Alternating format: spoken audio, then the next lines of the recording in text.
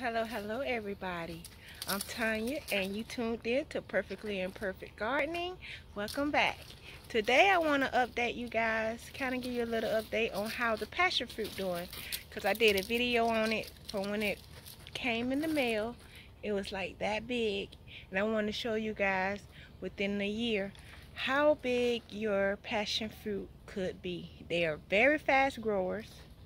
You can plant them in the ground, or you also can plant them inside of pots. If you plant them inside of pots, you have a better chance of not getting shoots throughout your yard, because once the root get developed and spread across your yard, it can bring up little shoots that will also bring up more plants. Passion fruit can take over your yard like a weed if you don't be careful. So if you don't want that to happen, you most likely want to use a pot. But for me, I really don't care. If it come up, that's more fruit for me. I'm gonna prop it up. I'm gonna try to make it work, because that's more fruit. But for some people with smaller yards or things set in specific ways and don't want all those volunteers coming up everywhere, you might want to be careful about putting your passion fruit inside of the ground. I forgot to tell you guys that. And there's also some other things that I want to point out with passion fruit, so stay tuned, guys. First I want to show you guys the purple and yellow passion fruit. The yellow passion fruit I put in when I put inside the giant passion fruit, which is over there. I'm gonna show you guys in a minute. So let me flip the camera and I'm gonna show you guys real quick the yellow and the purple passion fruit and tell you some things about it. Okay guys, this is the yellow passion fruit, and go back and look at the passion fruit video, the unboxing that I had got of my giant passion fruit. I had bought this one right along with it, and when I got it, it had caterpillars. Ended up getting caterpillars all over it, and I'm still having problems with caterpillars.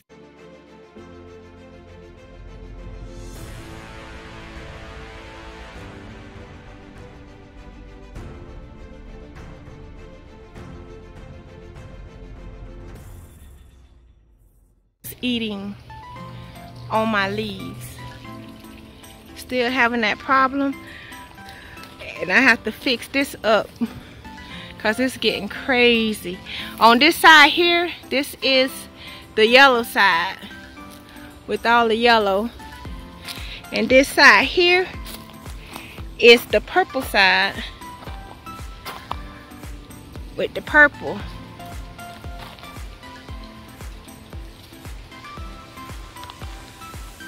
Right here. The reason why I did this like this, purple on one side and yellow on the other side, is because the yellow needs another type of passion fruit so it could be fertilized. Now the purple one doesn't need another passion fruit to be fertilized.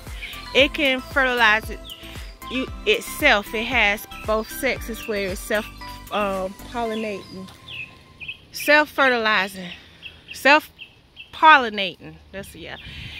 It's self-pollinating, so it don't need another vine to pollinate it. But my yellow passion fruit, I do. So I put both of them on here so they can help each other out.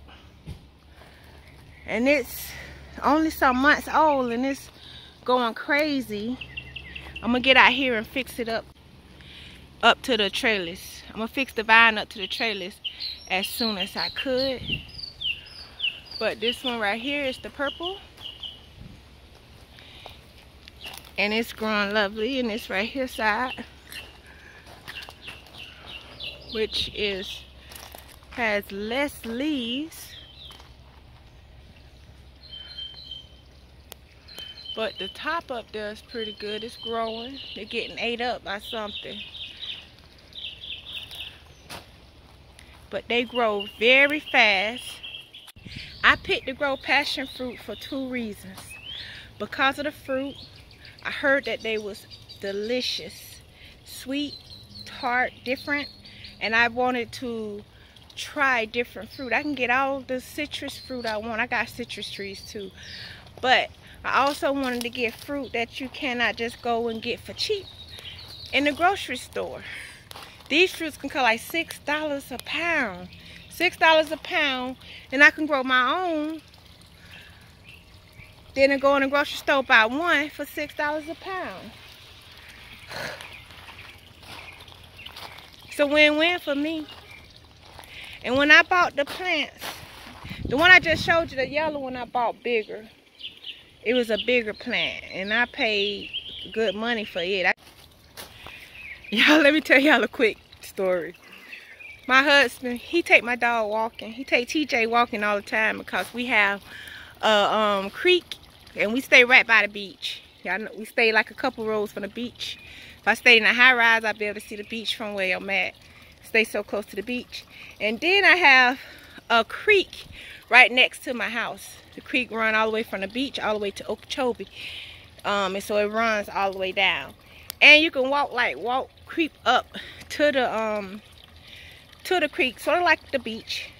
So you can go in and go out if you want to. So when JT get hot, my husband let him go and run into the creek. Because it's pretty clean and all that stuff. It's a nice creek. They got it fixed up real pretty. Got ducks and all that stuff over there. Real nice. And so I guess because of my pond here, he thought he could do the same thing when he got hot, was to jump into the pond because it gets so hot here. And I'm going to show you what. Let me show you. Y'all look what he did. We had to take the baskets out. He jumped into the pond. And then he couldn't get out. He couldn't get out. Good thing my husband seen him and heard him splashing. He pulled all my pots in. That one right there dumped completely in there. I don't even know where it is. That was the Louisiana Iris. It's dumped in there completely. I don't know where it is at in there. It looked like the lily's still okay. But the canna lily right there done got submerged all the way in. I wonder if his butt gonna try to do it again. So I hope he learned his lesson that this pond is nowhere like that creek. He can't just jump in it like he do down there. So hopefully he learned his lesson, and I won't be losing any more plants, because I think they were doing good. I had just did a video on how good the aquatic plants was doing in my pond, and now they're gone. But that's okay, because I just gonna start over. He don't know no better. He just want to cool down on this hot behind Florida weather. So I forgive him. I love him. And I would get more. So now I'm finna show you my giant passion fruit. To get the big passion fruit, I'm finna show you a picture of that right now. And then I'm gonna flip the camera.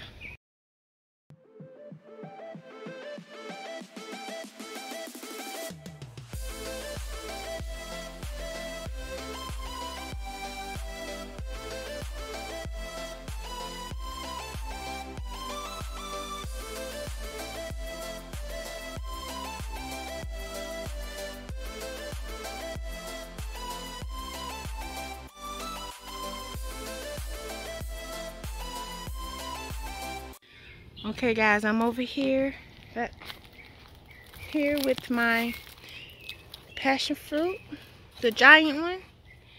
That's the stalk, and it's under a year old, and it's growing up. It's doing its thing, y'all. Under a year already. And I have another one over here that's not growing as fast. But I ended up putting this one in the ground like some weeks later, because I had missed and left it on the table. And I came back, and I'm like, oh, I forgot. And then I put it in the ground. So it had a slower takeoff than this one.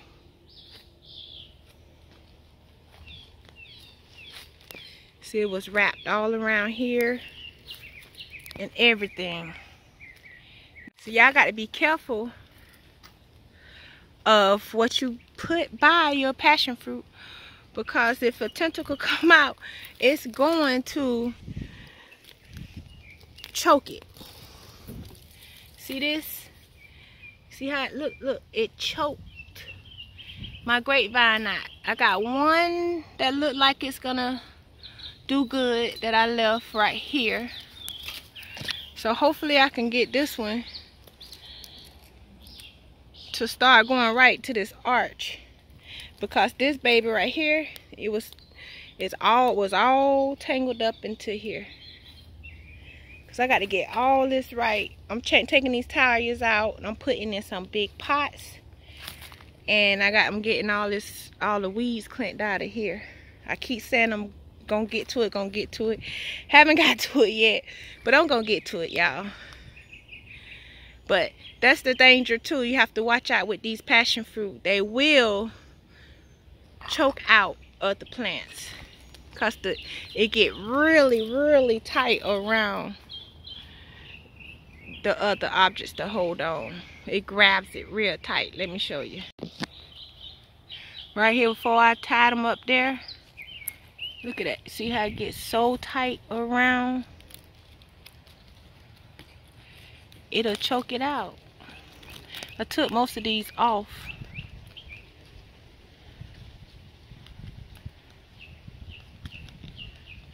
They'll twist right off.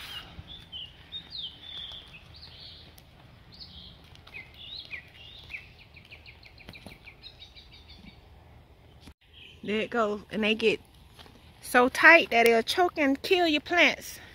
So you have to be careful with that, because they grab on anything they could. Very good climbers. How pitiful that grape look now because of it. Now it's growing nicely. I want this whole thing right here covered with these two plants.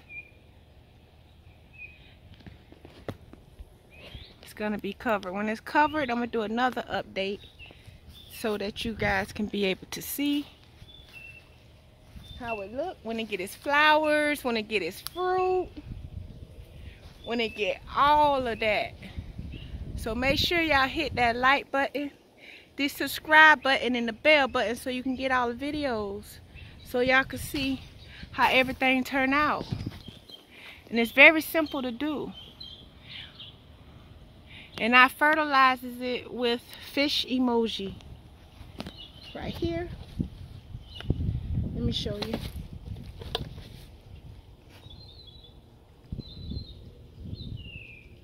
Well, I got this grow and gain this time, but it grows trees, shrubs, flowers, and vegetables. This is what I'm using right now. And I use fish emoji. That was on sale probably because I'm a clearance girl. And stuff like that.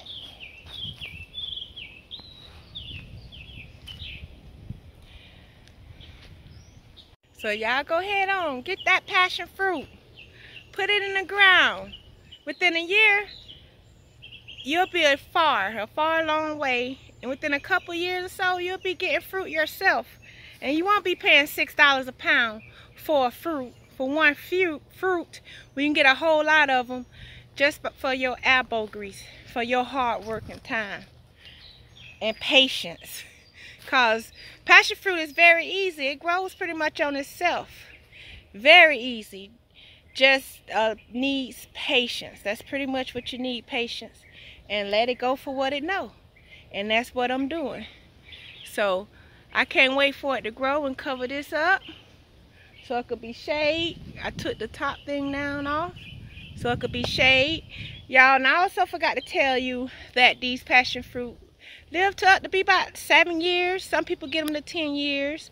So it can go anywhere up to 10 years, but mostly like 7. Around 7 years. So we're going to go say 7 years. You can last like 7 years. But they're very easy to propagate. All you need is a piece of the stem to put in the ground in order to propagate. So you start your next plant, and I'm gonna do a video on that coming soon. Well, maybe soon. One day I'm gonna do a video on that. So y'all be ready for that. Make sure you have your bell button clicked so you can be able to get the videos.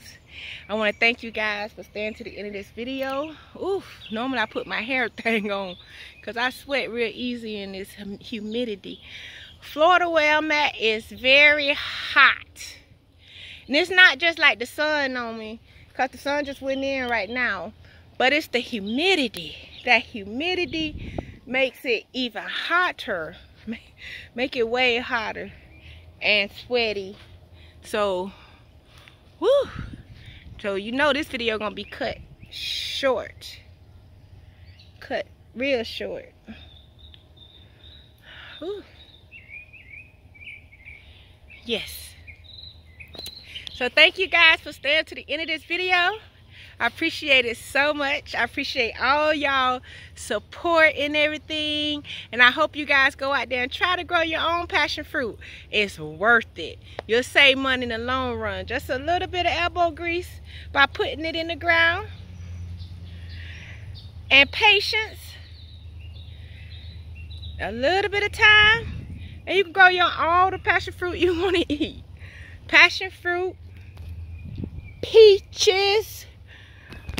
Mulberries, grapes of all different types. My muscadines getting ready right now. Can't wait. And also, not only my muscadines are getting ready, I also have they got the grape juice out. Concord. My Concord grapes are also getting ready. Y'all. Like chocolate. Oh no. I just love it. I love it, love it, love it. You guys, you know what I'm gonna do? I'm hoping that I'm gonna see you later.